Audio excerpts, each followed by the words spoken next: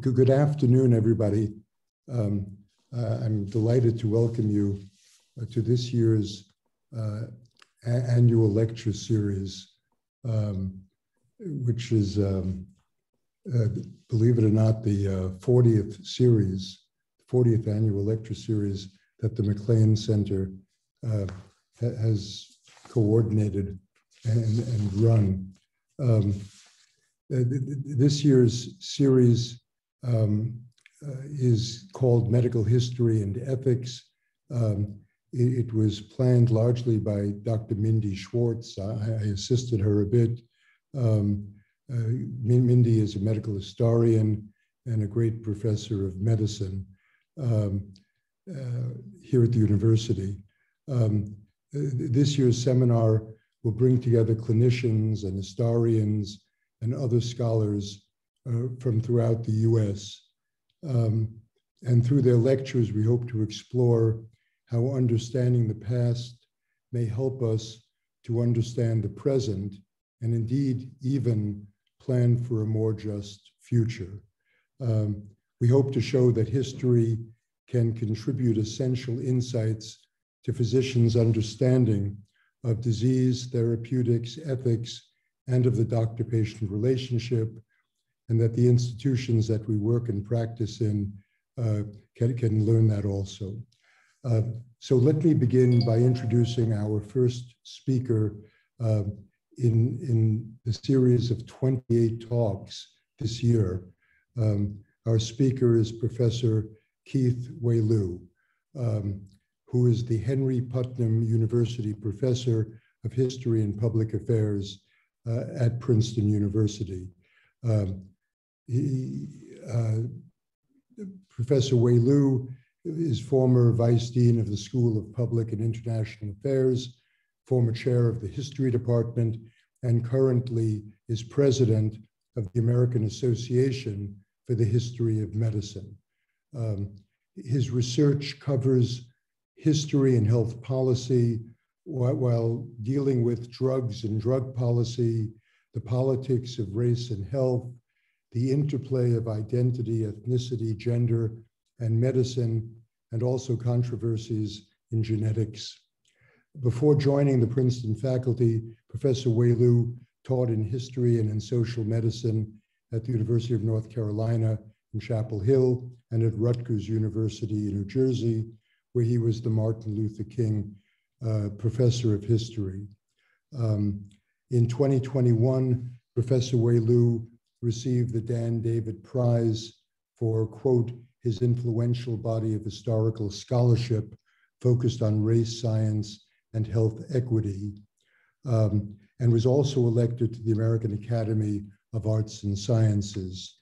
Professor Wailoo's writings have advanced historical and public understanding on a wide range of topics: racial disparities in healthcare, cultural politics of pain and opioids, how pandemics change society, and on. His newest book is entitled Pushing Cool: Big Tobacco, Racial Marketing, and the Untold Story of the Menthol Cigarette, which was published, I should tell you, by the University of Chicago Press this year. We're so happy to welcome Professor Keith Wailoo here to the University of Chicago. His talk today is entitled The Politics of Pain, Opioids, Race, and Relief in America. Professor Wailoo, lovely to have you. Wonderful to be here, and thank you, Dr. Siegler, for the introduction, and Dr. Schwartz for both of you for the invitation to talk today about the politics of pain, the history of opioids, which a history that ends with opioids but does not start necessarily with opioids, intersecting with questions of race and the broader politics of relief. And I look forward to hearing your thoughts. And much of what I'm saying is drawn from two books that I've written, Dying in the City of the Blues, which is a history of sickle cell disease, in which the issue of pain and pain care is a central clinical as well as social concern. And then the book, Pain, A Political History. And just to launch in, when I was writing my book on the history of sickle cell disease, this is where I first became both concerned and interested in the question of the tangled history of pain care. Because of course, sickle cell disease, as many of you clinicians know, it's a disease that brings with it many clinical challenges, the challenge of managing infections, early mortality, historically, but also still today, and these recurring painful crises, which are really one of the most disturbing features of the patient experience. And the history of sickle cell disease is one in which what you have is the history of this experience being given meaning depending on the social dynamics of the time. So in the book, I traced how a disease went from being largely invisible and unknown in the clinical world to acquiring a measure of clinical awareness and scientific meaning, but also acquiring social meaning in the 1960s as a, quote, new disease. It wasn't new, but it became new in a social sense, characterized by pain and suffering among African Americans that has been long ignored. And you could see how that framing of what sickle cell disease is and was resonated with the political and cultural currents of the time, a time of civil rights activism and rising awareness of the African American condition. So the awareness of the disease and the awareness of African Americans in the broader social and political climate speaking to one another. And it's also in the course of writing that book that I began to understand that the history of pain, that is, whether pain is recognized or not, and the history of relief, how to treat pain, and is also that the history of pain is not just defined by the time and the context, but also by the place. If pain, you might say, has a history and a geography. The setting for my book was Memphis, Tennessee. And there I encountered physicians who talked about you might say, political complexities of recognizing and treating pain in the Mid-South. A Memphis researcher whose words you could find in the book, pointed to the geographical variations in relief, noting that the people in Oakland and Chicago disagree with us because they feel that we undertreat people in sickle cell crisis, whereas we feel that they overtreat people in sickle cell crisis. Moving forward in time, this book also chronicled how a changing social and cultural context created new challenges for patients experiencing sickle cell crises. Patients confronting, especially beginning in the 1980s, but also in the 1990s, increasing skepticism when they brought their crises, when they brought their experience to a nurse or an emergency room worker, an increasing concern about whether this was authentic pain. Was it as severe as patients said it was? Were patients perhaps faking pain in order to acquire drugs? That is to say, whether this was not a form of drug seeking rather than authentic disease. And in fact, the image on the cover of my book is taken from a 1990s article. The caption underneath the image, this image of a patient contorted with pain, in pain with thorns sticking out of their arms and their legs. The caption underneath it said, "Before you can get past the agony, you have to convince a doctor that it's real." And so what I want to start by pointing out is that sickle cell disease introduced me to the history of pain, the cultural complexities of recognizing pain, but also the politics of relief. And what I want to do today is to spend a little bit more time talking about how the history of sickle cell disease is part of a much larger story of how racial attitudes, racial awareness are translated into clinical practice and social policy, and that the politics of pain isn't just a story of racial experience, but it is the story in some ways of an American political conversation that has been unfolding over the last 50, 60, 70 years, in which medicine is often caught up. You might say the story of sickle cell pain introduces us to the idea that there is a micropolitics of pain. That's the question of what to make of painful crises in the clinic. Is it real? how aggressively should pain be treated, with what mix of narcotics. And then there's a broader macro politics of pain. Whose pain matters? Who is to judge whose pain matters? A question in clinical care, but also a question in public policy. And doctors, nurses, and caregivers are often sitting at the intersection of this micro and macro politics as gatekeepers, decision makers, deciding on whose pain matters and what measure of relief should be granted. And pain is one of those topics that defies easy measurement and judgment. Before you can get past the agony, a patient knows you have to convince a doctor that it's real.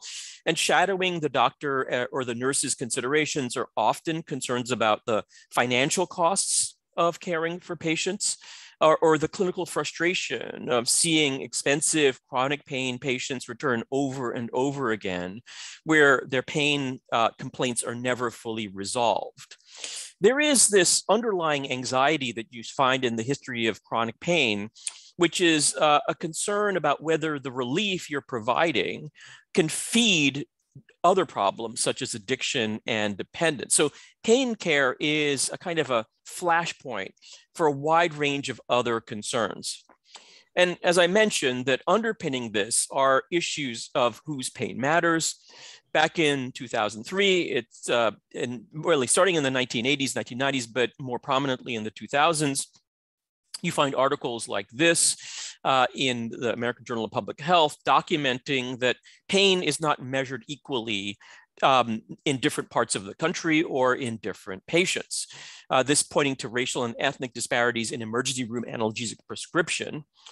Or articles like this from April of 2016 on the disturbing reason why some African-American patients may be undertreated for pain, which is based on a study that came out from the Proceedings of the National Academy of Sciences. And I'll get back to that at the very end of my talk, this particular study. But this article points out that, it's one of the most vexing problems in pain treatment today that whites are more likely than blacks to be prescribed strong pain medicines for equivalent ailments. So this is the broader context in which I'd like to kind of say that, one of the prominent issues today in our discussions about pain isn't just opioids and prescription and addiction, but it is this broader question about whose pain matters and how pain is portrayed in newspapers, the pain of the young white woman, the pain of the elderly Black man, and to what extent the issue of opioids is gained increasing traction because it's understood as a white disease, as a white problem. So these are the kinds of issues that you might say shape the broader macro conversation of pain, and they filter into decisions at the patient's bedside. What I'd like to do is to do a historical study of a historical presentation about how this story plays out. Why has pain been so controversial for so long in medicine and US society? In some ways, it's captured by this New Yorker cartoon from 2000. The doctor is standing over the patient's bedside along with presumably the spouse. And he says, "We can give you enough medication to alleviate the pain, but not enough to make it fun." And there is the kind of macro politics of pain right there. Of course, who is to decide where the line between pain relief and pleasure happens? And who is to decide, who is to know whether the actual alleviation of pain is not itself pleasurable? Pain is one of those problems, especially chronic pain, that defies the physician and scientist's accustomed, desire for objective knowledge driving clinical decision-making. Pain defies reliable measurement. It's subjective. The expert depends on individual patients or secondary indices to decide what measure of pain someone is experiencing. It's not truly a vital sign. It's not like temperature and blood pressure in the same sense that it can be measured, its levels can be chronicled, it can be monitored systematically over the course of a patient's stay in the hospital. And then shadowing that that physician's determination about, the alleviation of pain but not producing fun is the fear of dependence, the fear not just of pleasure, but addiction to opioids and other medications, which of course varies dramatically from one individual to the next.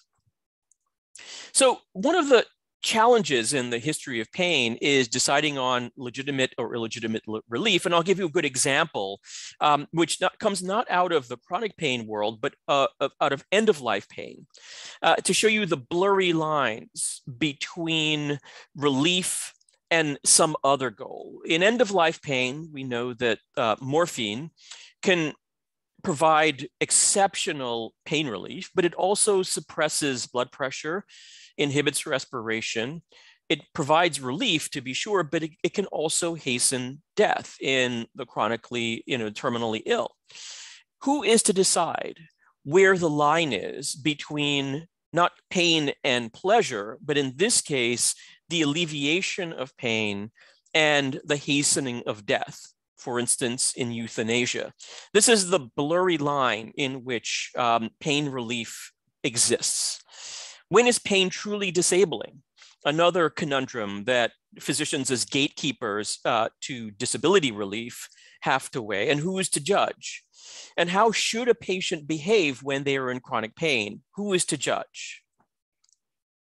Now, this issue of subjectivity and pain is, as I said, a really confounding one. In pain, is pain a sign like pulse, blood pressure, respiration, and temperature?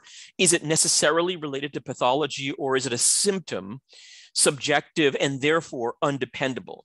And how should we judge complaints? The history of pain is the history of the challenge of intersubjective understanding. Another cartoon from the New Yorker, no, they're not like us. They don't feel pain. The main character in my book, Pain, A Political History, is John Bonica, who is often called the father of pain medicine, pain physician at University of Washington, the founder of the first kind of multidisciplinary pain clinic, one of the first multidisciplinary pain centers in the country, who was asked in 1974, Dr. Bonica, what is pain? Can science actually define the sensation? And at the time he said, if you ask 100 different authorities that question, you would get 100 different answers. Pain, I want to suggest, exposes a problem of weighing objective and subjective evidence. And what I learned in doing the book Pain, A Political History, is that those evaluations of whose pain matter is not just an issue that has defined medicine over the last 70 years. It's been a central concern of law and politics and society more broadly. And in fact, it's the legal debate about whose pain matters that has informed the medical debate. And so what I discovered, and I'll give you a quick overview of, is that pain is really a fundamental legal problem, a question of patients' and people's rights that ends up trickling into clinical decision-making. Just very briefly, what I want to do is to focus not just on John Bonica, but the history of pain that starts with World War II in the birth of pain medicine, opens into a period of liberal social welfare, but the recognition of chronic pain as a topic that physicians need to deal with, a backlash that ensues in the 1980s, and the kind of more recent debate about how to appropriately deal with people in pain if you're the gatekeepers of relief.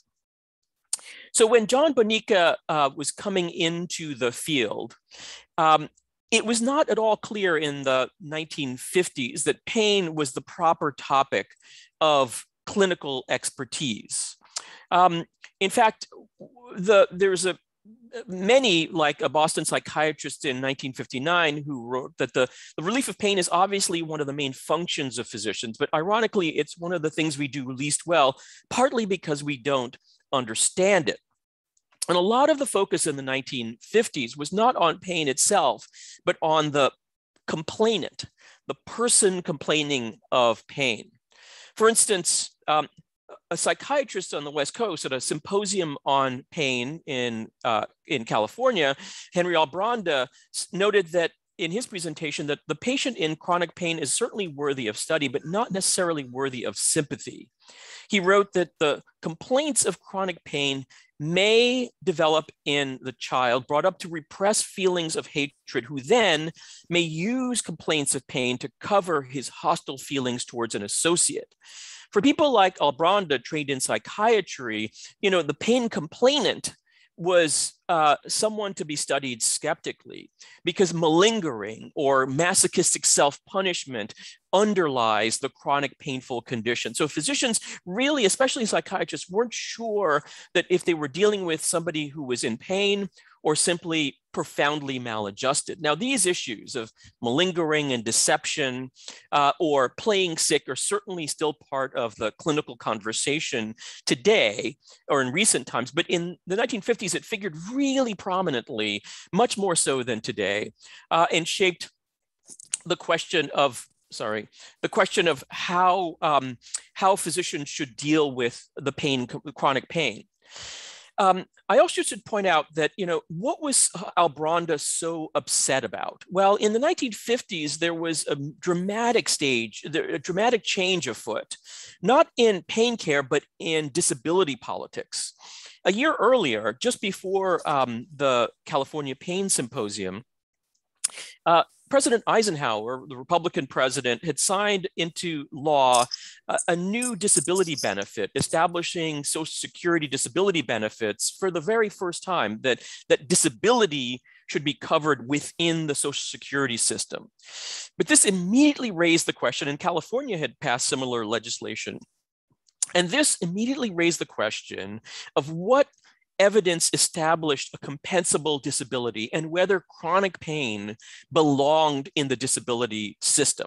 So this is what I mean by the fact that the question of who judges pain doesn't start in the clinic. It actually starts in a political development in 1956 that physicians are pulled into. And the first patient who became a test case for the question of whether chronic pain belongs in the disability compensation system is a Texas housewife named Rosie Page in the case Page v. Celebrezzi.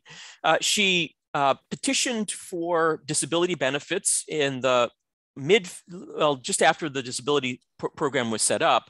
She was denied by the Secretary of Health and Education and Welfare, and she went to the courts to appeal the case. And it is her case of she was a woman who had what her physician called arthritis with a marked psychogenic overlay of her symptoms.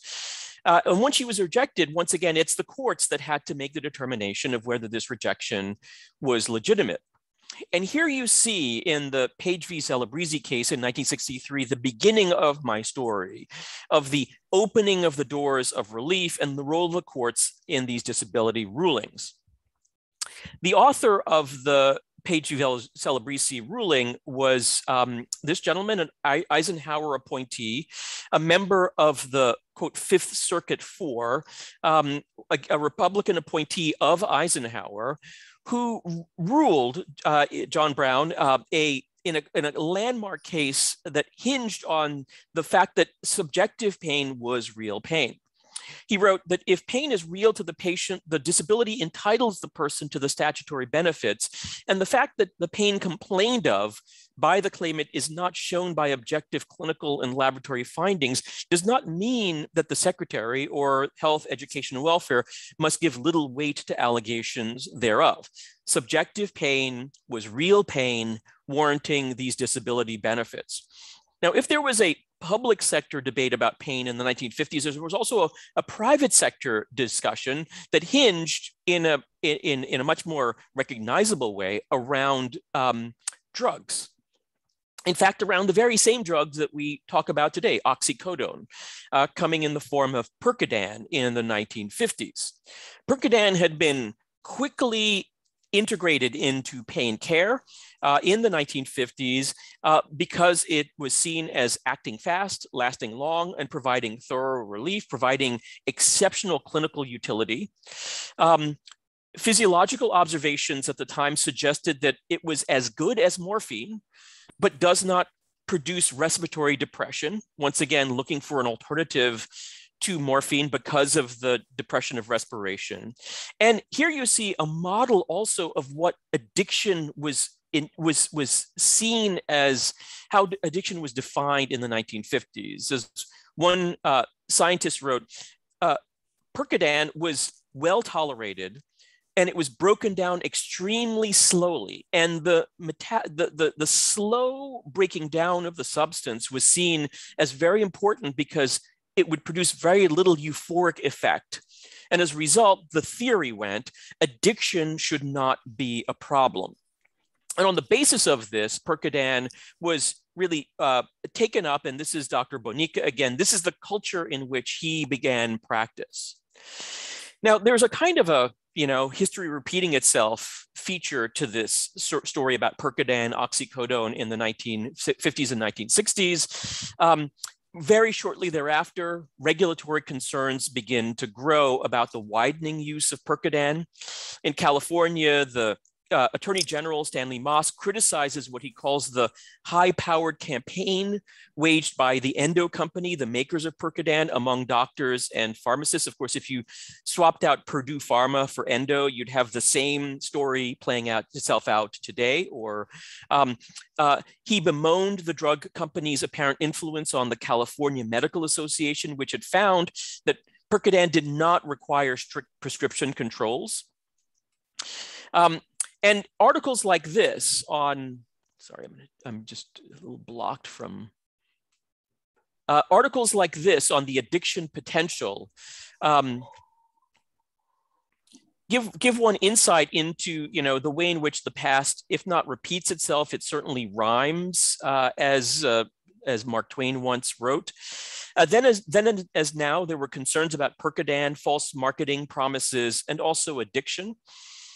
As Edward Bloomquist in the California Medical Association wrote, the drug has acquired the unenviable status of being the principal choice as a substitute for heroin by California-based heroin addicts. So this is actually a flip of how we think about OxyContin today, not OxyContin as a substitute for heroin, but people moving from OxyContin to heroin.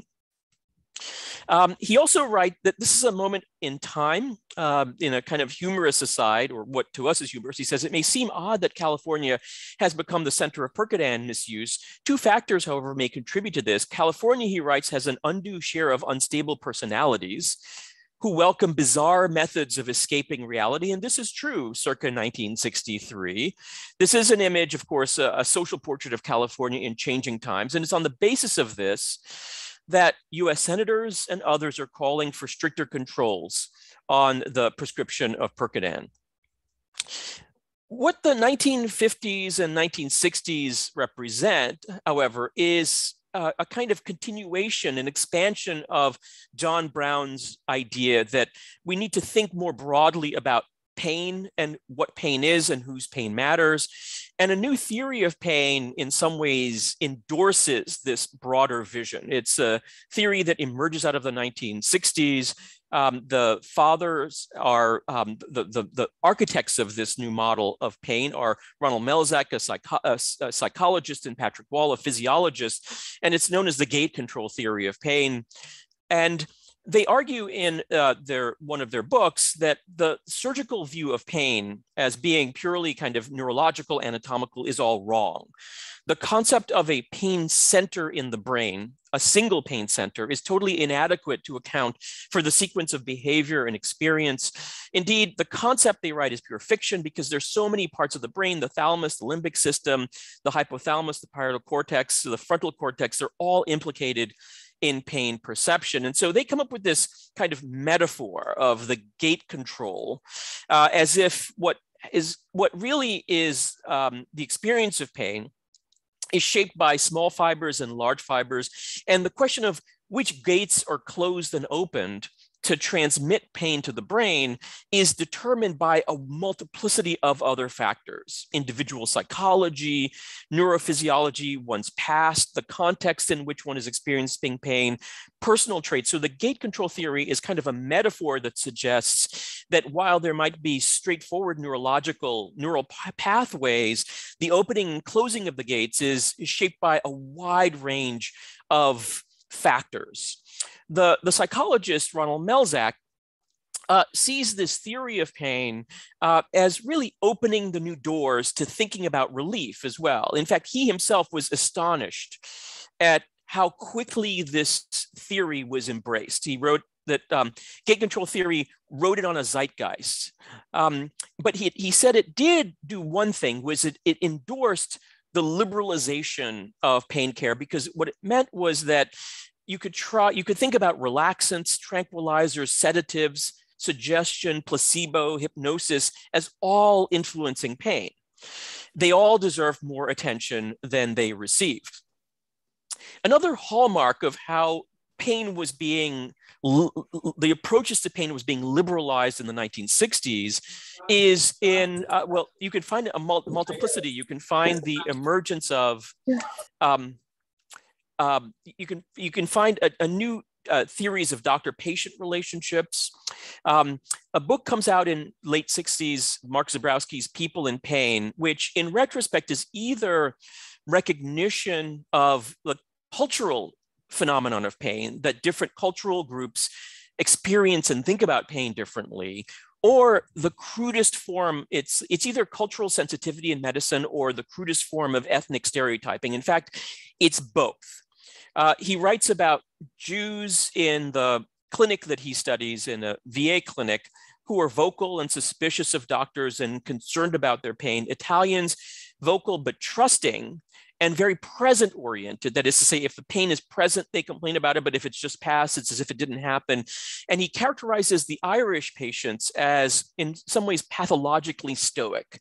That is to say, ignoring pain even when it's there, as if it doesn't exist, as well as being highly suspicious of physicians. And not surprisingly, he writes about what he calls the old Americans, that is the Anglo-Americans, who in some, as if magically, know precisely how to communicate about pain, how to rationalize it to Anglo-American physicians in a language that they understand and respond to. So this is a book that really talks about and stands in for kind of the recognition that pain is also culturally complicated. It's also in the 1970s that you see the emergence of the multidisciplinary pain clinic of the kind that Dr. Bonica is creating in Seattle. And it's also in the early 1970s that one begins to see a shift in the doctor-patient relationship around pain, with the rise of phenomenon called patient-controlled analgesia. That is to say, rather than subject the patient to the kind of skepticism that Henry Albronda voiced in the 1950s, by the 1970s, the idea is put the morphine drip into a patient's hand and have them determine how much analgesia they need in a controlled clinical environment. Or something that we still do today. This is the opening of what pain means, the McGill Pain Questionnaire, authored by Ronald Melzack himself in its first iteration, which essentially says, ask the patient how much pain they're experiencing on a scale of 1 to 10, 10 being the worst. At first, they didn't say self-referentially, 10 being the worst pain you've ever had. How would you rate the pain that you're experiencing right now? There are other indices that show the rise of pain medicine as a field, new professional journals, and also new skepticism about whether doctors should be rethinking the stigmatized use of marijuana, LSD, heroin, right? These controlled substances, should they be brought back into pain medicine? So there are many ways of thinking about the liberalization era in pain medicine. I want to highlight that global politics also plays a role in the liberalization of pain medicine. So the Republican president, Richard Nixon, goes to China, and Americans discover in its wake the needle painkiller coming to the United States. The theory also helped explain, as this article in the New York Times said, and legitimate acupuncture, but the gate control theory ended up explaining and legitimating acupuncture, which up until then had been dismissed as a clever trick of autosuggestion. So these are the indices, one might say, of how pain medicine is diversifying and changing. And that is why in 1974, when John Bonica is asked by US News and World Report, can science actually define the sensation of pain? He says, if you ask 100 different authorities, you would get 100 different answers. Because what he is describing is the flowering of pain medicine as a field, but also the flowering of a multiplicity of approaches to pain medicine, like the TENS unit, the transcutaneous electrical nerve stimulation, which actually is the brainchild of Patrick Wall, one of the architects of the gate control theory of pain. You have acupuncture, you have John Brown, and you have patient control analgesia. All of these are byproducts of this transformation. But as with much that happens in the 60s and early 70s, there is a backlash over questions of whether this liberalization in medicine and society had gone too far, and how to judge and distinguish between those who are worthy and those who are not, and how pain intersected with the broader politics of welfare. Even as early as early 72, you have reports like this in New York, the NBC News, on the dilemma of pain care, pain, where does it hurt, in which a new term emerges that becomes increasingly important in pain care. Lucy Jarvis, the producer, refers to those who are, burn victims who are obviously in legitimate pain, and then people who are experiencing what they call learned pain.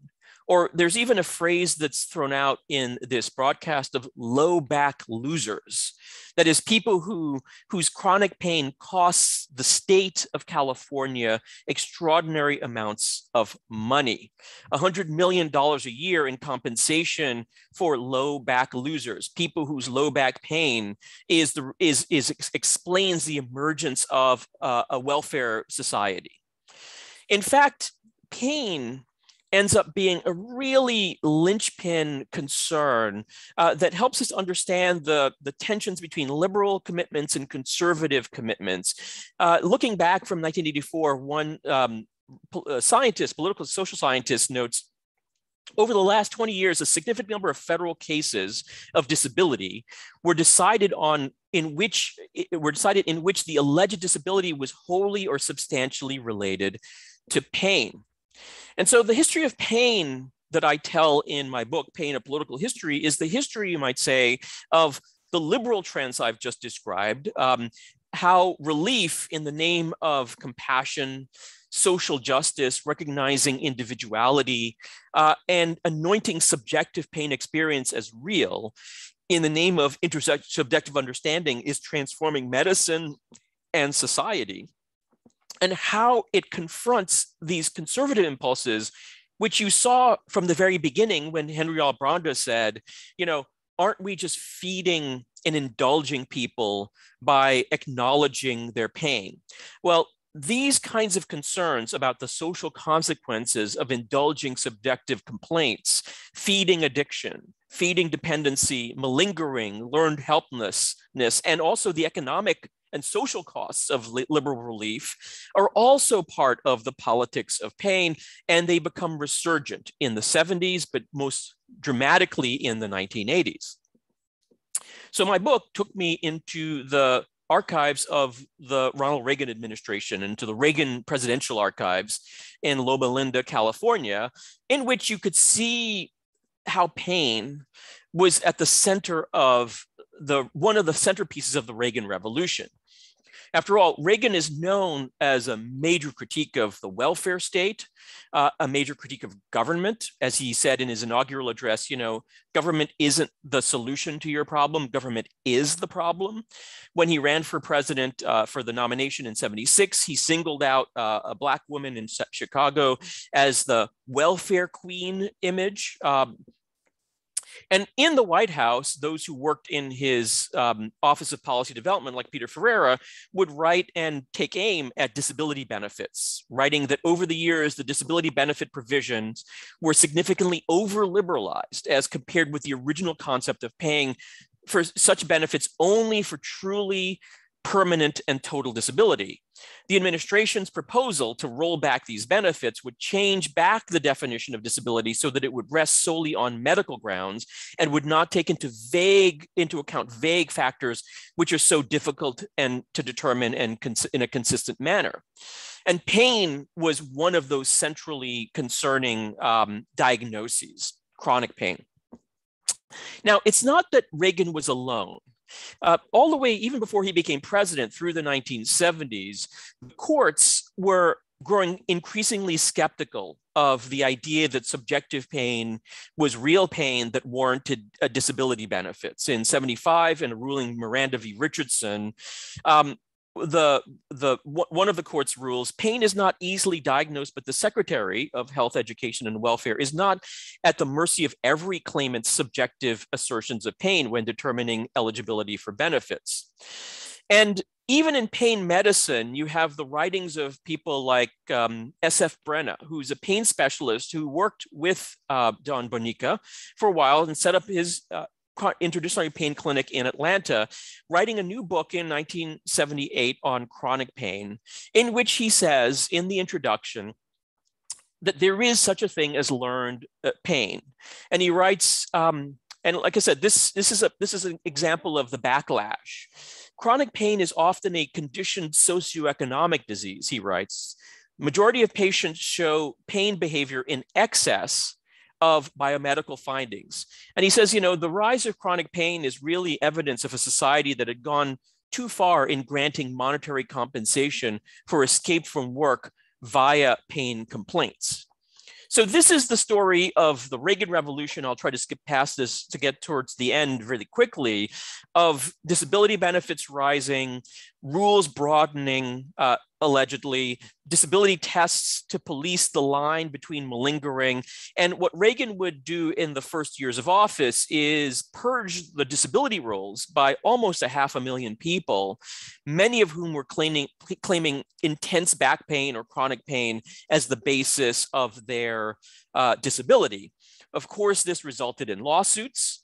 It resulted in a class action lawsuit where, once again, who should decide who was in pain and not?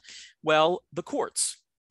So following the purging of the rolls, as it was called, you have class action cases, and the signature one is the Pulaski v. Heckler case, which results in a victory for patients, in which the courts, you can see them trying to reconcile the liberal commitments of the early era with these new conservative skepticisms.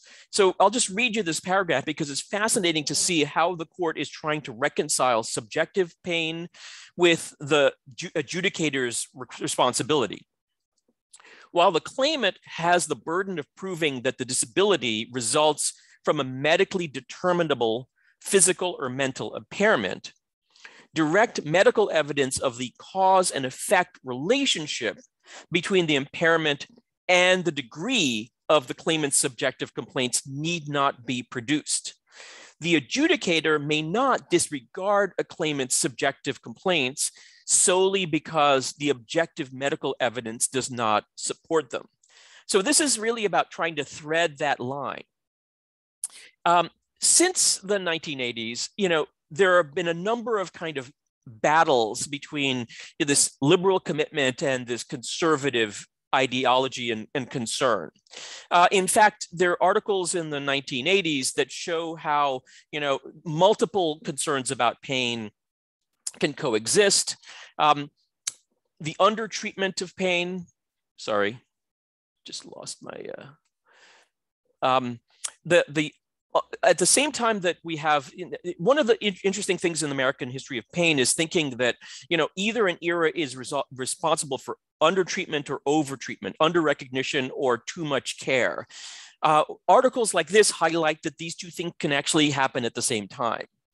That is to say, in 1986, an article says, it's an irony of our age, millions of Americans in hospitals, the late-stage cancer patients, burn victims, suffering unnecessary, sometimes agonizing pain with doses of narcotic analgesic too low, while at the same time, millions more are unhospitalized, dangerously overdosing on painkillers, often inappropriately prescribed for their chronic pain. This is not a story from 2021. This is a story from 1986. So the intersections of under-medication and over-medication. I'll end with that theme, but a number of themes, maybe 5 themes to highlight where the politics of pain goes from the 1980s onwards. When John Bonica, this pioneer in anesthesia and pain medicine, dies in 1994, a new politics of pain is unfolding, and it's unfolding in different states that are trying to grapple with where you draw this line, and it's unfolding around a new development, which is end-of-life pain care. In mid-1990s, the state of Oregon passes its Death with Dignity Act, and it's revisited again in the 1997. And opponents of the Oregon law, like Henry Hyde, the Republican senator, congressman from Illinois, propose what he calls the Pain Relief Promotion Act of 1999. And here you see this new moment in the politics of pain in which the state of Oregon is trying to decide that the liberal model of using pain medicines, using medicines to maybe even facilitate death at the end of life under controlled circumstances, is one direction to go in. And this congressman is proposing a Pain Medicine Promotion Act that says that permitting the DEA to prosecute physicians who dispense controlled substances for the purpose of hastening death is a crime. So it's an attempt to empower the DEA to determine the physician's intent and whether the drug is dispensed for a legitimate medical reason. The bill fails. But here you see a kind of politics of not only whose pain matters, but who should be judging and setting the rules for how pain medicine should be carried out. In the 1980s and 1990s, there's another flashpoint, which is a question of whose pain matters. On the religious right, there's a new phenomenon that emerges, not the focus on end-of-life pain, but actually what they endorse as fetal pain. Now, of course, neurologists will tell you that, early neurological development in fetuses is not sufficient for early stage fetuses to feel pain, but that does not stop, abortion rights activists from creating movies or endowing the fetus with the ability to feel pain, as in the film The Silent Scream, to mobilize a particular concern about whose pain should matter. And at the other end of the life course, one might say, in places like Oregon, the focal point is on ending life without pain and with dignity, and even if it means blurring the line between compassionate relief and aid in dying through euthanasia. And when my book is reviewed in Science magazine, it's this image that they choose to kind of illustrate the book: the donkey and the elephant, the left and the right. Who feels your pain and whose pain matters. This is one direction in which the politics of pain emerges, and as in both instances, having enormous significance, this macro politics of pain playing out in clinical decision-making at the bedside. Just to sort of say a few more words by way of conclusion, this question of whether aggressive pain relief at the end of life is legally sanctioned makes its way ultimately to the US Supreme Court in the case Washington v. Glucksberg. In this case, the Supreme Court is being asked, do people have a right to die? Is there such a constitutional right? what the court decides, well, before I get to what the court decides, in its filing, the American Medical Association must speak to this question. And here again, the pain question is at the center. What the AMA does, like many, is they just try to find a point at which you can find a kind of a compromise position on the question of physician-assisted suicide. And what they write is, we reject the notion of physician-assisted suicide. However, we support pain relief even if it hastens death. And they reach all the way back to Thomas Aquinas, right? This Catholic theologian who speaks about the principle of double effect, in noting that the recognition that the physicians should provide patients pain medication sufficient to ease their pain, even where that may serve to hasten death, is vital to ensuring that no patient suffer from physical pain. Justice Sandra O'Connor agrees, and she writes a really influential opinion that basically agrees with this position, that there is no such thing as the right to die, but there is a right to relief, even if it hastens death. There is no dispute, she writes, that dying patients in Washington, New York can obtain palliative care even when doing so would hasten their deaths. And that is where the courts have come down and where that issue had stayed. And in response to that, Henry Hyde promotes the Pain Relief Promotion Act. Marcia Angel at the New England Journal of Medicine writes, the title of his proposed law is misleading. If the bill becomes law, it will almost certainly discourage doctors from prescribing and administering enough doses. Just want to end by bringing back the story of race and pain and the gatekeepers of relief. Throughout this story, the question of why is it that African Americans, why is it that ethnic minorities, Latinos in Los Angeles, African Americans in Atlanta are routinely face the likelihood of lower analgesic prescription, even if they have equivalent, let's say, long bone fractures. And some scholars really take issue, try to understand this, but they try to dissect whether it is the question of physicians assessing pain differently, or whether patients express pain differently, or because physicians interpret those expressions differently. Or is it at the level of recognition? That is it possible that physicians assess pain in whites and blacks, or whites and African Americans, whites and Hispanics similarly, but simply choose to address pain less aggressively in one group over another? The politics of pain took an interesting turn for me in 2016, when the article that I mentioned from the PNAS came out. It's a study by psychologists of the attitudes of medical students and residents at the University of Virginia about issues that are immediately germane to pain care.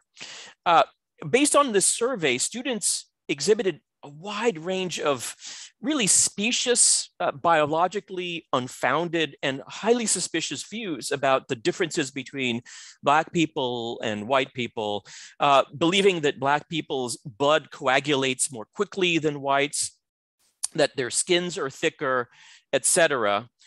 And the argument of the article was unquestionably believing that there was thinner skin would translate into perceptions of pain.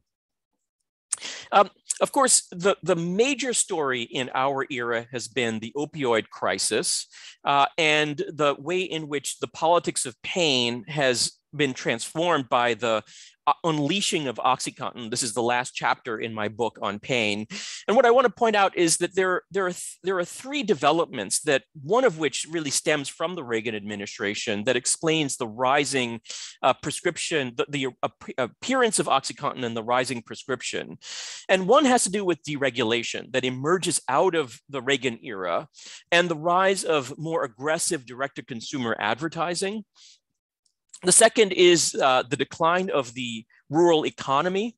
OxyContin emerges as a problem in American society first, not because of overprescription, but because of what's called, hillbilly heroin. The Appalachian economy tied to the increasing abuse of this painkiller.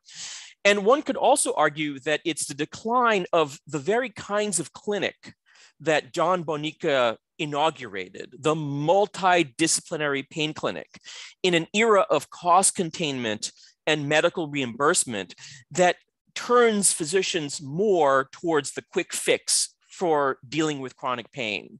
That is to say, the pill, rather than the more costly, labor-intensive, and arguably frustrating approaches to dealing with chronic pain. With the rise of the opioid epidemic, I found myself, having done this book, on the receiving end of phone calls from journalists who would ask me some rather perverse questions, or exhibiting some perverse theories about race. One once told me, well, if it's true that whites were harmed by the overprescription of opioids, doesn't this mean then that Blacks, in being denied access to pain relief, were somehow protected from the opioid crisis? And, I thought about this as not only a perverse theory, but a strange new theory of beneficial discrimination. That is to say, we can only judge, the pain of Black people through the lens of white distress and overprescription. It also is an example of how, we tend to move whiplash from the question of whether we're over-prescribing or under-prescribing, without understanding that both of these two things happen at the same time. I'll skip past this because it highlights that, the opioid crisis isn't one crisis, it's many, and point out that, I've written about this for those who want to read more, not just in the book on pain, a political history, but also Thinking Through Pain, an essay that came out in the Perspectives in Biology and Medicine, and also in this Daily Beast piece entitled "The Pain Gap: Why Doctors Offer Less Relief to Black Patients." So I want to end by just sort of revisiting the broader politics of pain. I've tried to kind of illustrate why it is that pain has been so controversial for so long in American society. What I've tried to do is, on a certain level, illustrate the idea that we have 70 years of ongoing cultural debate and social transformation on this question of pain, that a lot of it stems from the familiar stories of the lack of measurement, the lack of objectivity, the intersection between objectivity, subjectivity, and ideology in how we measure pain and how we relieve it. Much of it, but not all of it, relates to drugs like Percodan and OxyContin, and a great deal of it revolves around the liberal and conservative commitments and the debate over, liberal care, conservative care, liberal governance, and conservative governments, not only in pain, but also in the area of disability. And I want to leave you with the point that I started with, which is the discovery that I made, which is that when it comes down to making a final decision over whose pain matters, I've been just stunned at the way in which it's the courts, it's judges, who have had to make that liberal and conservative determination over what pains matter and what degree of relief is warranted. And often people in chronic pain are the ones caught in the middle of these pitched clinical, scientific, political, and legal battles, which is why, back about 15 years ago, the then Institute of Medicine, now National Academy of Medicine, did a study on pain. And its final conclusion was this: that we need a cultural transformation in the way pain is viewed and treated, and I would argue understood. And that's partly the reason why I wrote the book that I did, and why I've enjoyed chatting with you about the politics of pain as it intersects with questions of race and social policy and clinical medicine today. So I will end there, stop sharing, and look forward to your questions and conversation. Thank you. Thank you so much. That was extraordinary. I think we'll just open it up for questions from the audience. Mindy, would you have one to start?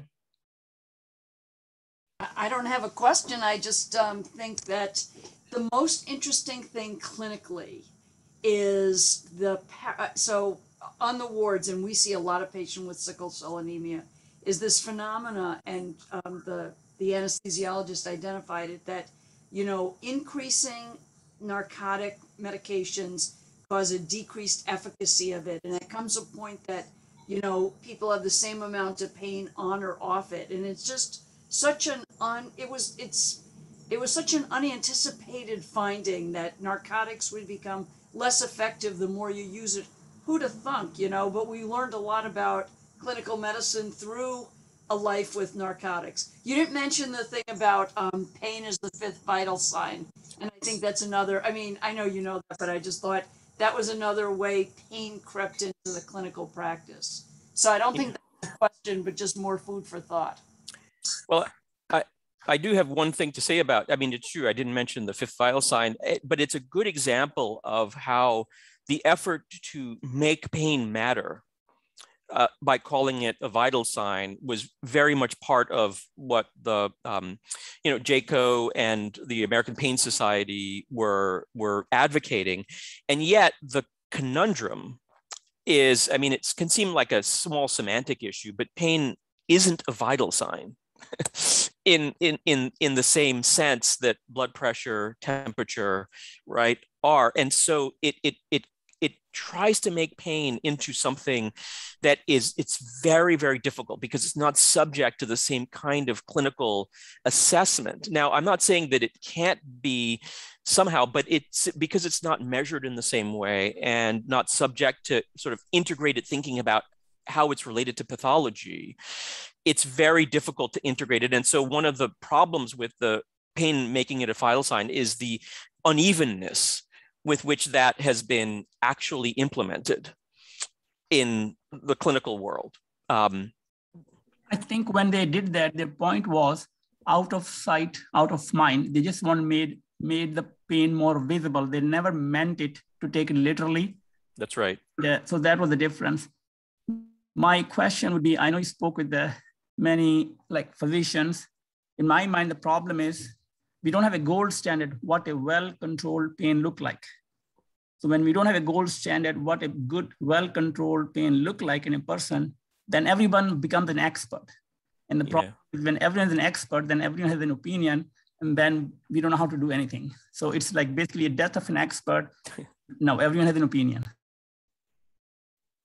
That's a good comment. You know, one of the things that you're highlighting also the difficulty of doing the thing that we call kind of, you know, replicable science experiments around pain. So one of the interesting developments around patient-controlled analgesia is that those who advocated for it, it's one of those kind of multiple discoveries. There, you know, people in Menlo Park, people in New York, I think London, and somewhere in Canada, they were all doing patient-controlled analgesia studies in the early 70s.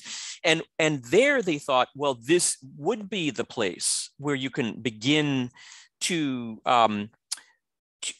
set a gold standard, because if you could actually correlate patient experience with how different patients are medicating themselves, you might be able to understand, you know, where the line is between effective relief, over medication, et cetera. But of course, that runs right into the problem of highly individualized patient experiences, right? That you know, pain is not pain in the same way in everyone. So anyway.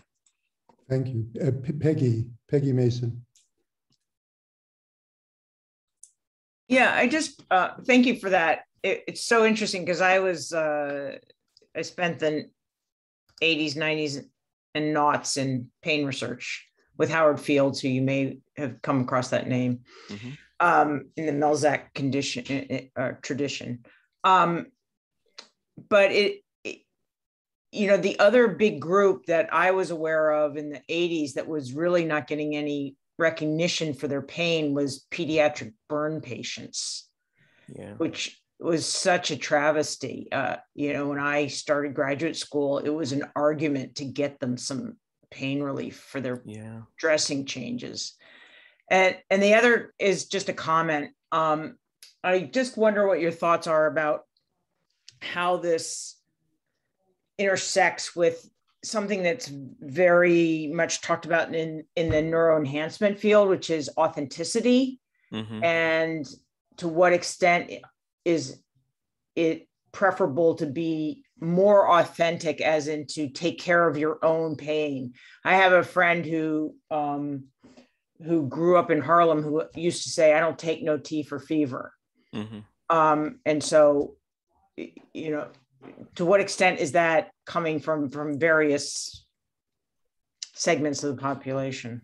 Yeah, those are two good observations. I mean, I did skip past so in an effort to kind of show you the pivot from, you might say, the liberal view of pain at end of life and the conservative view of pain as fetal pain, I skipped past the fact that pediatric pain in some ways was the thing that connected the two. So in the 70s and 80s, there is this sense that that the next front for understanding, people in pain who are being undertreated are infants and pediatric patients, right? That there was this kind of sense that they didn't need analgesia as much, or we couldn't afford to do analgesia. I don't mean to afford in the financial sense, that there were too many downsides, and there was a reform movement to sort of think more broadly about pain care.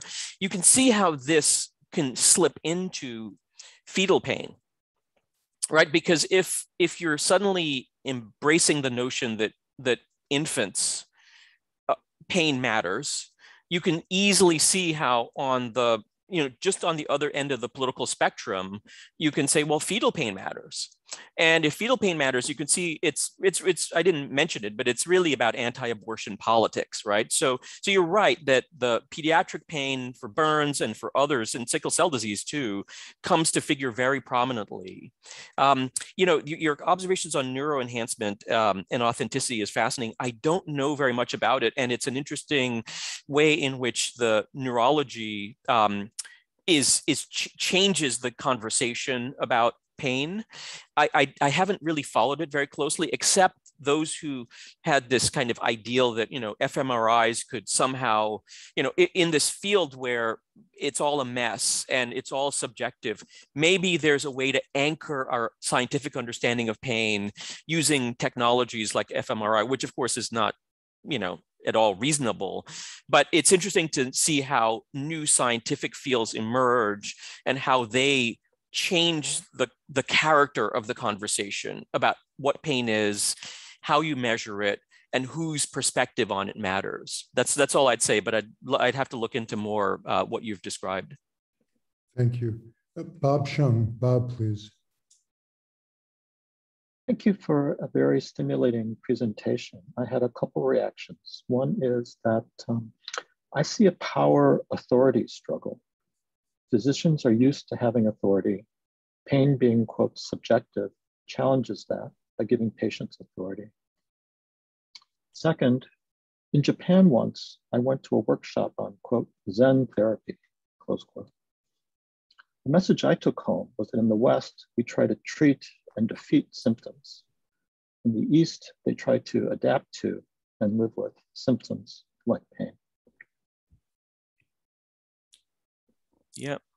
So these are two, I'll take these as observations because I do agree fundamentally with you that underpinning what I've described are issues of power and authority. And what I was kind of describing, the part of the liberal trends of the 1960s is are what you might say is a shift in the power and authority of the doctor-patient relationship, right? So which we as historians know happened, right? Patients' rights movements, et cetera. But what you see in the history of how pain is being treated, evaluated, that shift of power and authority happening.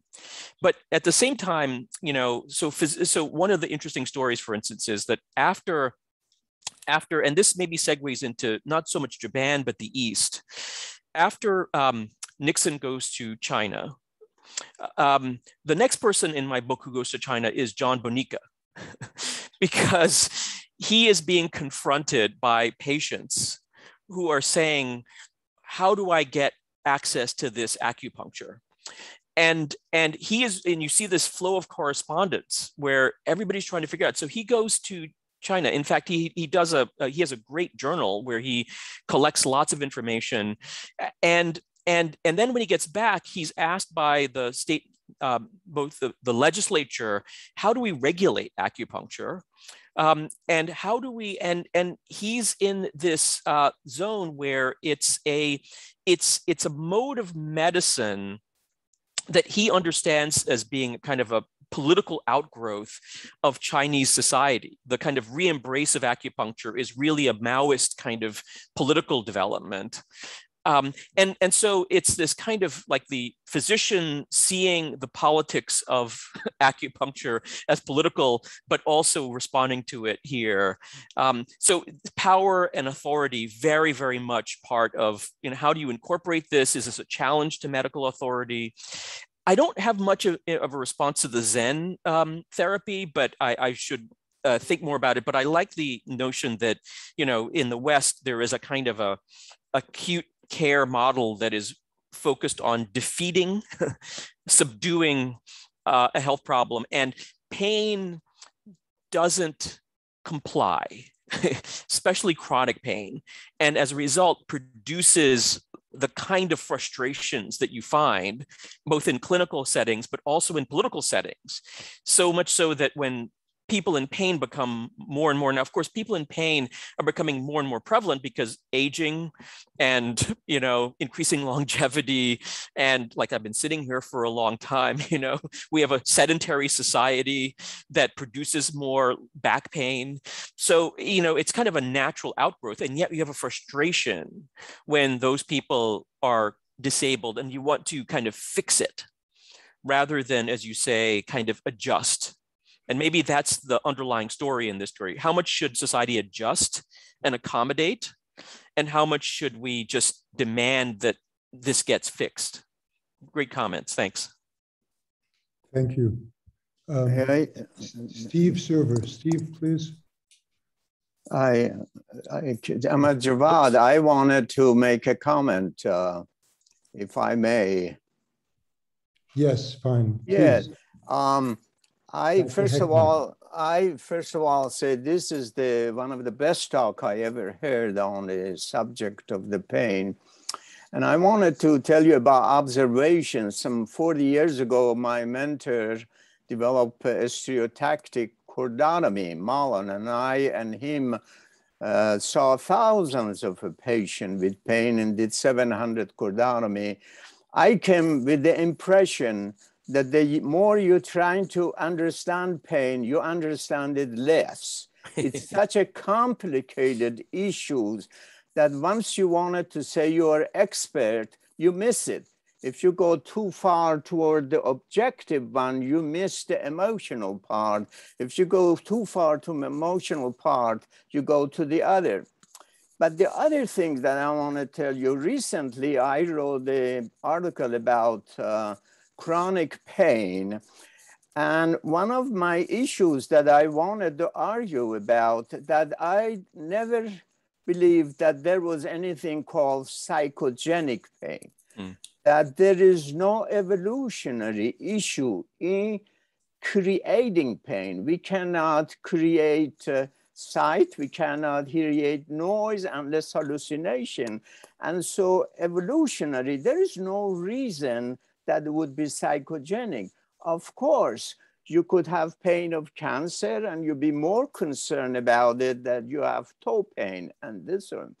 But several places didn't accept it because they did, yes, according to Dr. Sarno's, that there are a lot of people who have psychogenic TMJ, and that has become a major issue for some psychologists to help. I wanted to know, what is your opinion about presence or absence of psychogenic pain? That's a great question. I tend to agree with you, although as a historian, I tend not to weigh in directly on the relative value of these concepts or not, but I do have I have followed the history of this theory of psychogenic pain. In fact, it shows up very prominently in the very first case of of Rosie Page. And the question for many is whether psychogenic pain is legitimate pain warranting compensation or not. I don't have much more to say, but your observations on cardotomy are fascinating, because one of the themes in the book, which I skip past in this talk, is at the same time you have people like Henry Albranda saying, pain is illegitimate, and you have the sort of drug world, Percodan as a solution. You also have the world of neurosurgery and cordotomy, but also, it's a fascinating moment in the history of pain and neurosurgery where lobotomy for end of life cancer pain was quite, if not the norm, then more widely practiced. And the fascinating feature of it is the way the surgeons do talk about the fact that this is an alternative to morphine, but it is also, they will come out and say, actually, patients still complain about pain, but they just don't worry about it. They don't complain. They tell you they have pain, but it's as if you've removed the worry center of the brain. So it's a kind of fascinating moment in which surgery also has something to say. And it's almost as if what they're saying is, well, if the concern is the pain complainant, we know how to fix that. We don't necessarily how to fix pain, but if people stop complaining about it, you've fixed the problem that you've identified. Anyway, great questions. I'm not able to answer the one on psychogenic pain, but I certainly will think about it. Dr. Heckbart, by the way, is a neurosurgeon.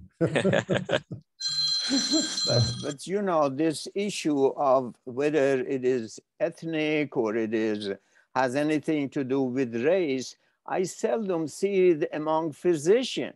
Physicians don't differentiate, those that I have experienced, between what races, what other. It seems to be mostly among the politicians who trying to fix something. Thank you, Hegbert. Siobhan. Steve, please. Thanks, Dr. Siegler, and thanks to you, Dr. Wailoo, for a really stimulating talk. You talked a little bit about sort of what you see as sort of the court's role and I guess mediating some of these macro politics of pain and sort of, as courts come and go careening between these kind of liberal and conservative visions of sort of pain management and who's worthy of pain. And I'm curious what you think about like the ways in which courts, non-clinicians sort of enact some of these politics in terms of sort of the rank and file average American in the pharmacy. So that's sort of one element of my question. And the other part is, thinking about the pharmacy and thinking not necessarily about opiates as prescribed, but thinking about, what many sort of, again, rank and file everyday Americans think about in terms of pain management, thinking about NSAIDs and the role in which you think NSAIDs play in this sort of broader sort of, I guess, micropolitics of pain. Yeah. So, I could talk forever on some of this. So I'll pick maybe one, which is the rank and file and because I do have, at least in this project, a kind of micro macro dynamic. I really do see that the macro questions about, let's say, social policy are really reflections of smaller conversations. And those smaller conversations are the kinds of conversations that happen around issues like parenting.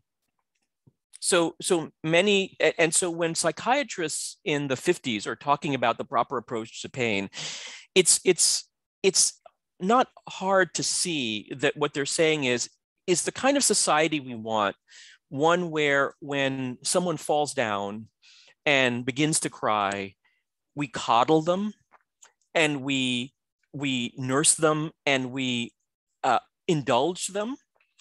Or is the kind of society we want the one where we say, just get up and get back to whatever you're doing and forget about your pain, you'll get over it? And for all of the sophistication about theories of pain and governance, and it sometimes it reduces to like that dynamic, which is either grin and bear it, or people need compassion. In my book, I do kind of bring in religion in one particular way, which is that in the American society, there's kind of there's an argument in Christian, tradition for both of these positions.